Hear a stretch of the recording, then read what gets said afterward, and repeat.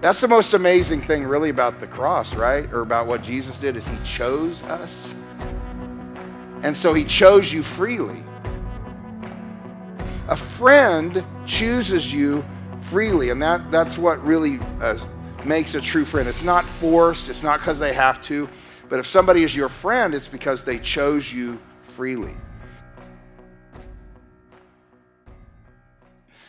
Well, we're back in Proverbs tonight, and remember, next Sunday night we have Scott Fraker is gonna be here, so I think you guys would really enjoy that. So I'd love to see you come back next week.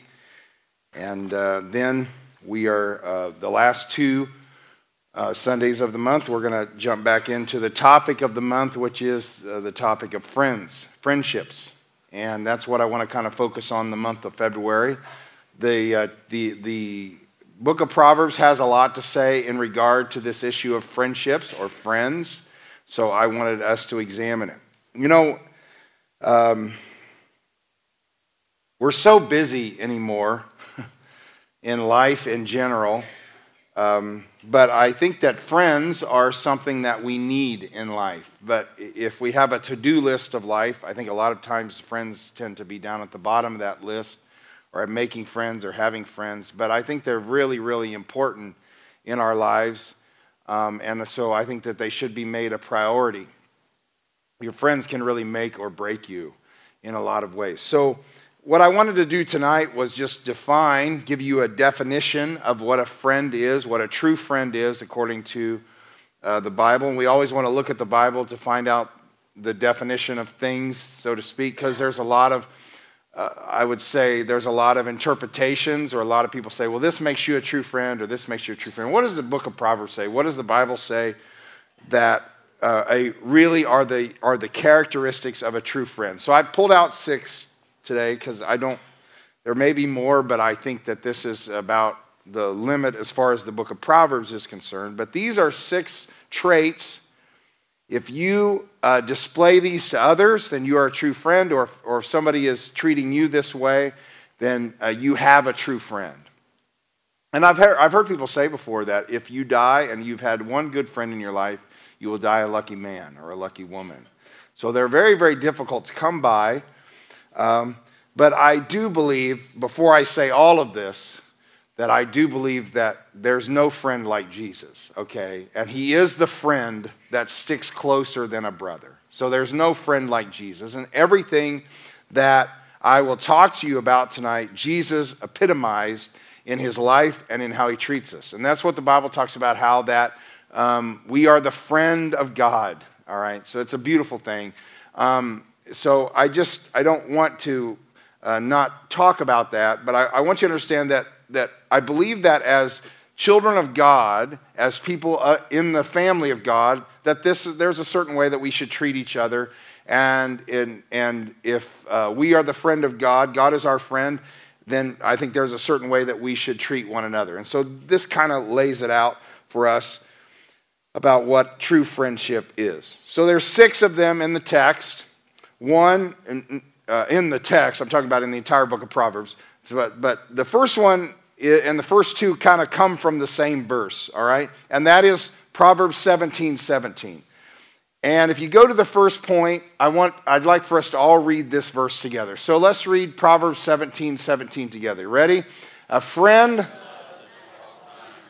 and a brother is born for adversity. So the first trait of a true friend is they choose you freely. They choose you freely. Now, you can really kind of classify people into 2 categories. And what I mean by that, or I guess 3 in that regard, but 2 is what I want to focus on tonight. Now, there's blood. Like, I'm a Doss. I was born to Stan and Sharon Doss on June the 9th, 1969. June the 10th, 1969. I got married June the 9th, 1990, but I was born June the 10th of 1969. So Stan and Sharon are my parents, and I'm family. I have 2 brothers, John and Stephen. So these are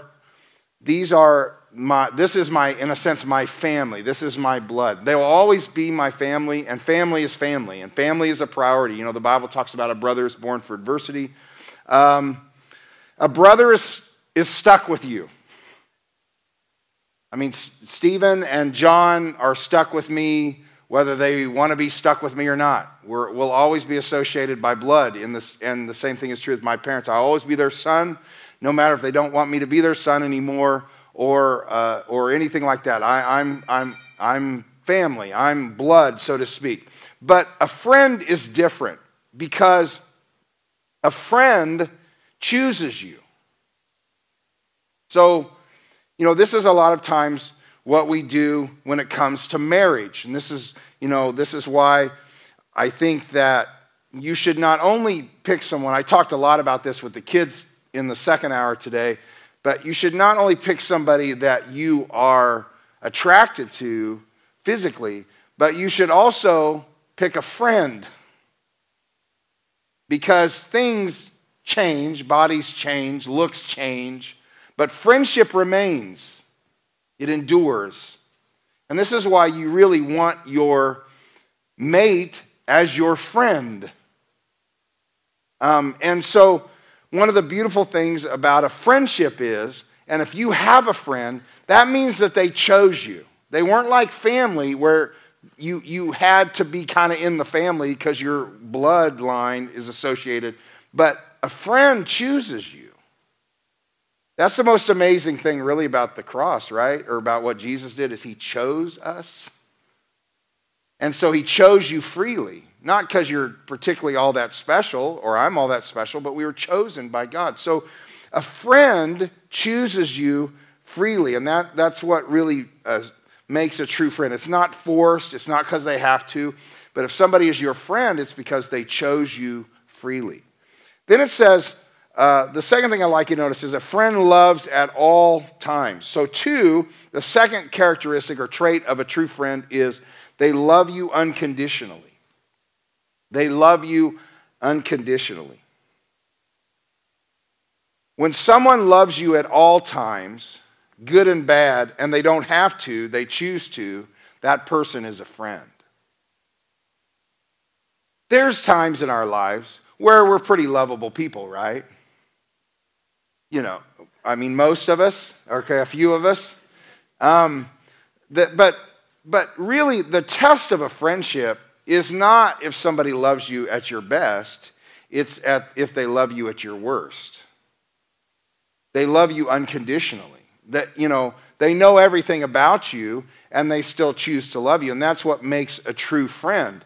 And that's what the writer of Proverbs was saying. A friend loves at all time. It's easy to love when times are good. It's the test of a friendship to love when times are bad. And that's what a true friend does. A true friend loves when everybody else is, you know, in a sense, everybody else is walking out, a friend walks in. And that's what it really means to have that kind of a friend, is they love you unconditionally. They love you in spite of your flaws and in spite of your quirks and in spite of your things that drive them crazy. They love you unconditionally. And that's what it means to be a friend. You know, we don't just love people when things are well, we love them when things are difficult. And so this is the second emphasis in the book of Proverbs. It says if you have a friend, that friend chose you freely. If you have a friend, they love you unconditionally. Number 3, the third characteristic of a true friend is they forgive you quickly. They forgive you quickly. So Proverbs 17:9 says, he who covers a transgression seeks love. Now, this is not advocating covering up a crime. Okay, let me just make sure that we understand that. So it doesn't mean that somebody does something morally or ethically wrong and we cover it or we hide it. You are at every point of your life going to do things to other people, whether you intend to do that or not, and you're going to hurt them. You know, so if you were in second hour today, I talked about my wife from the pulpit, which always is it's not a bad thing in the sense that Sometimes I just go with it, and sometimes I shouldn't go with it. Okay, like I don't necessarily write everything down that I'm going to say. I like to be led by the Holy Spirit. I think sometimes I'm led by Satan. You know what I'm saying? I mean that I say stuff that I shouldn't probably say. And I didn't offend Karen, and she didn't get in the car today and go, "We need to talk, mister," or anything like that. But I did kind of say it second hour today, and I did kind of wish that I wouldn't have said it, you know, and sometimes in an attempt to be funny or to get a laugh, you just say stuff and you wish later you could change it. And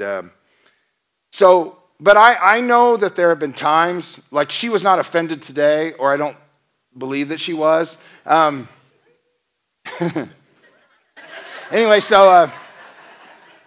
but I know that there have been times where I have crossed the line, or I have really said stuff that was personal and didn't need to be talked about publicly. And so Karen has a choice, right? And the choice that she has is she can hold that against me, and she can make sure that I know that I pay for the wrong that I've committed her, or she can cover that transgression. And she covers it with forgiveness. Because there's a lot of times I do stupid stuff, and every married couple in this room knows what we're talking about. We do stupid stuff, and we say stupid things, and we don't even realize what we've done. And so either it needs to be pointed out to us, or the person just says, you know what, they did it in ignorance, I forgive them. And that's what really true friends do, because if you hang around each other long enough, you're going to offend one another. You know, it's just like if you don't want to offend people or you don't want to wrong people, then you need to be a hermit.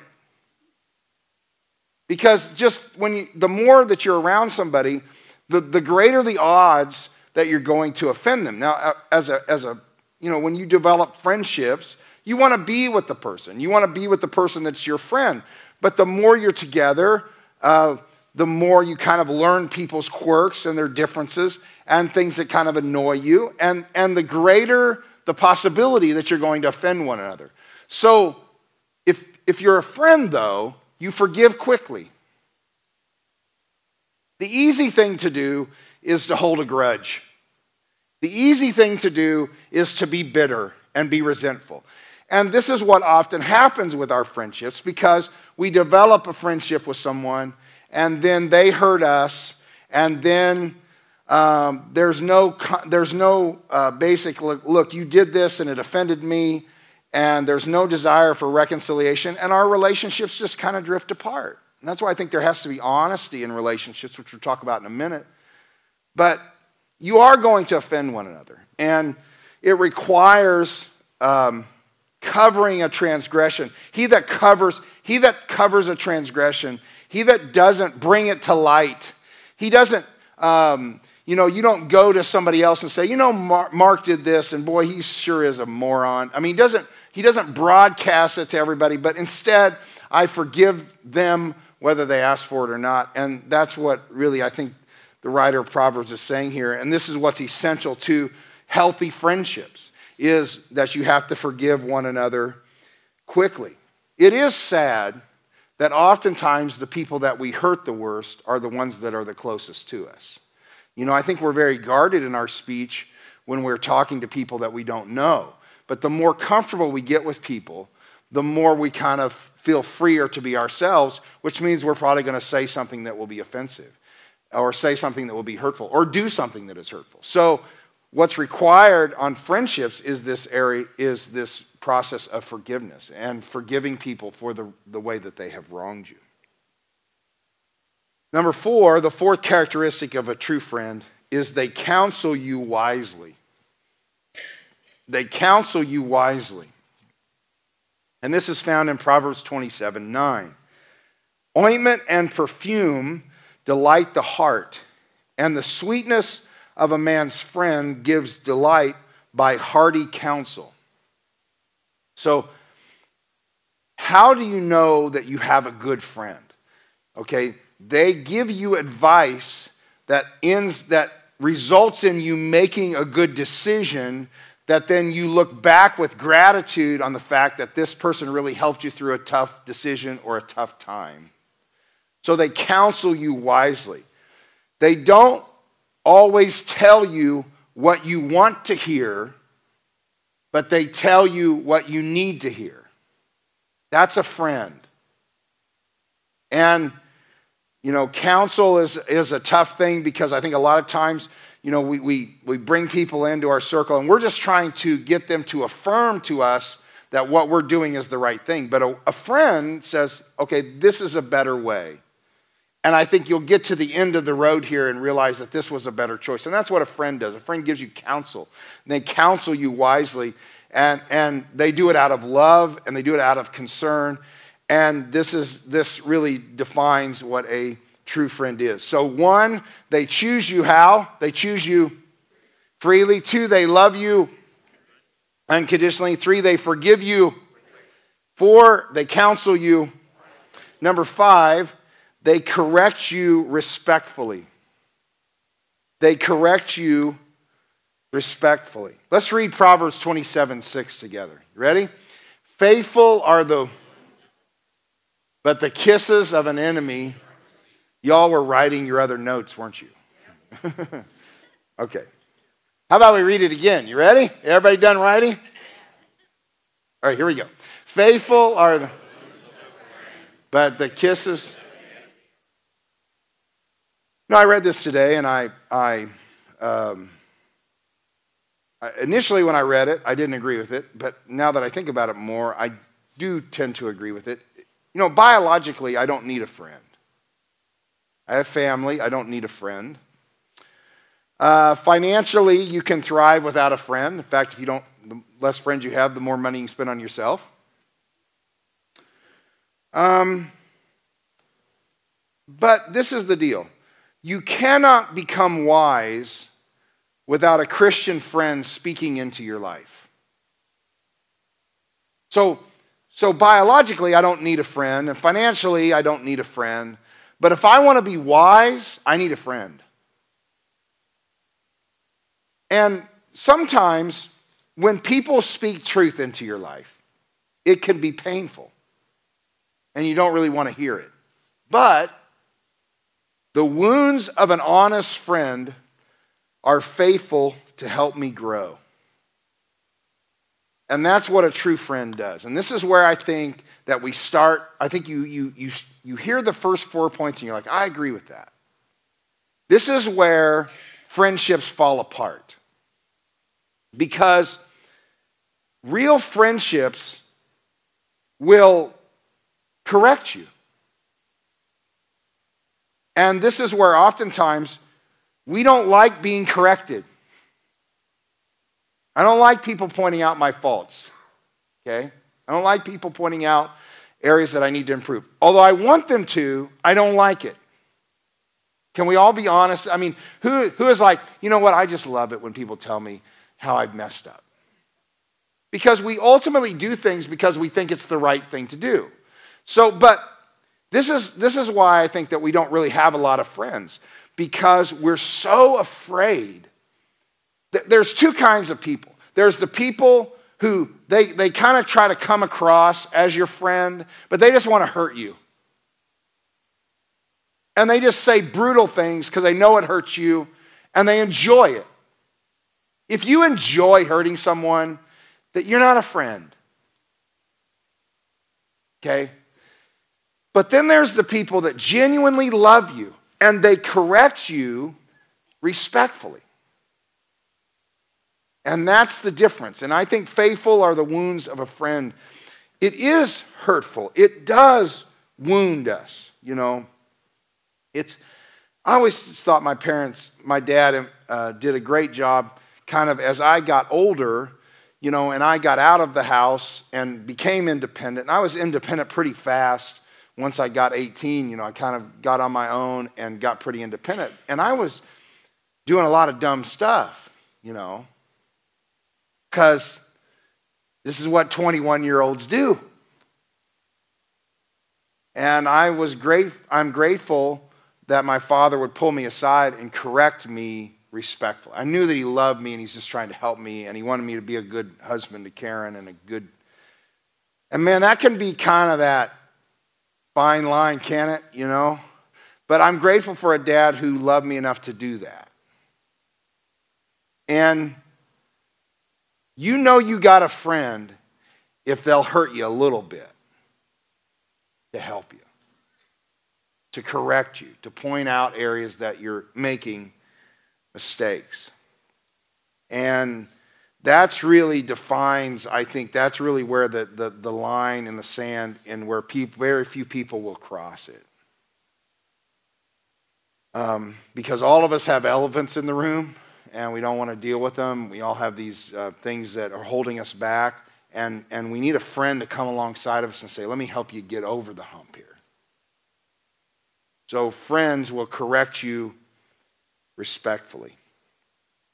There is a big difference between someone feeling loved and someone being loved. And there is a big difference between hurting someone and harming someone. You know, you go to a doctor and you have a surgery, he hurts you. You know, I've had surgery on both of my knees. They did not put me under because it was going to be a joyful experience, right? It was going to be painful, and they didn't fill my body with drugs because it was going to be pleasant. But I'm telling you what, 2 years removed from my surgeries, I'm glad that I did them. It was hurtful at the time, but it was helpful in the end. And that's what a lot of times friends are. They hurt us, but they're hurting us to help us. And what we do then is a lot of times when people hurt us, then we want to figure out how to punish them. And this is where friendships fall apart. And you have to understand this person is hurting me because they're trying to help me. They're speaking truth to me even though I don't want to hear it. And then number 6, the final thing that kind of makes a person a true friend is they challenge you regularly. I can never say that word. Regular, L-Y. I just mumble it all together. So it's up on the screen. True friendship, let's read Proverbs 27:17. As iron sharpens iron, so a man sharpens the countenance of his friend. A real friend will provoke you and challenge you.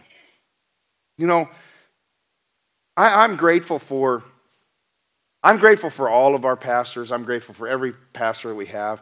And I feel like that we have a certain degree of freedom with each other and speaking to each other. And you know, I'm grateful for Jeff. And I'm glad God brought Jeff here. And I mean, Jeff was just in my office before I came out here. And he gave me some things. He kind of pointed out some things that maybe I could do better from this sermon this morning, in the sense that this is how you could end the sermon. Because I never feel like I end my sermons well. Like, I feel like it's like I never know how to land the plane, so I just kind of crash land it. And I've always felt that way.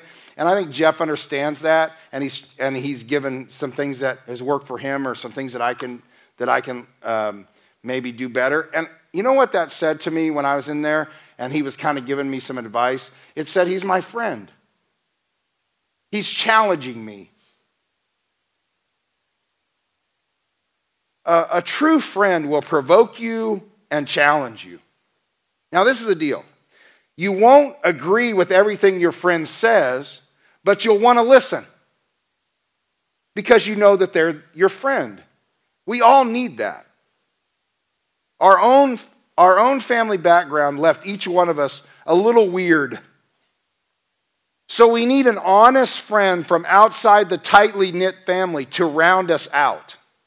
Every one of us needs to go to one person and say, help me see myself. Help me be sharper for Christ. And I'm grateful Jeff's my friend, I'm grateful Steve is my friend, and I'm grateful Joe is my friend. I'm grateful for the friends that God has placed in my life who challenge me and we challenge one another and make us sharper for Christ. And you need friends like that. Now, a true friend will put an edge on your life. False friends dull your life, blunt your influence, and drag you down. Anybody who makes it easier for you to do what is wrong is not a true friend. One of the true tests of any friendship is asking yourself, am I a better person for having known this person? So, these last 2 points to me are the big ones. Because you'll know that you have a real friend if they challenge you. If they don't enable you, but they challenge you. They challenge you to be better. They challenge you to strive to do more, to be more excellent in what we do. They push us maybe sometimes out of our comfort zone and help us be the people that God gifted us to be. So this is what makes a true friend. And if you have a friend like that, we'll have a couple of moments of invitation. If you have a friend like that, thank God for that. And let me tell you, if you have a friend like that, you hold on to that friend for everything you got. Don't just surround yourself with everybody that tells you what you want to hear. Surround yourself with people who care deeply for you, want to see you live a well-rounded life, and have those kind of people in your life. And not only that, but you be a friend. Be a friend. And so that's really how Proverbs defines it.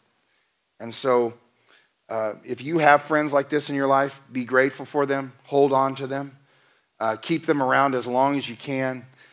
If you don't have those kind of friends, then I want to challenge you to be that kind of a friend. And when you become that kind of a person, then you attract those kind of people in your life. So let's go to the Lord in prayer. And would you just bow your heads where you are? And God brought you here tonight to worship with us, to sing, and to hear the word tonight. However God spoke to you, whether God challenged you to be a friend to someone, even if it's difficult, or maybe your just heart is filled with gratitude for the friends that God has placed in your life, would you just thank Him?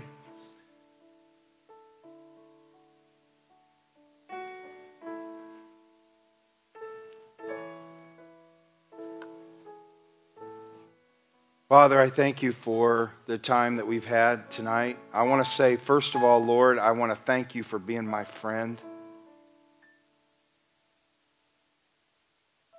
I want to thank you for knowing every single thing about me and still loving me and still pursuing me and still caring deeply for me. Thank you, Jesus, for your friendship to me, for being closer than a brother. And Lord, I want to thank you for the many, many friends that have helped me in this journey of life. For the friends when I was a young man, when I was fresh in ministry. I thank you for the friends that have helped me through the difficult phases of my life. The friends who have been my friends for a short amount of time and those who have been with me for years and years. I couldn't have done life without them. For Karen, who's been my friend for years and years, for, well, a lot longer than we've been married. So I am grateful, Lord. And I'm grateful, Lord, for friends who told me a lot of things I didn't want to hear, who spoke truth into my life, who corrected me when I was out of line.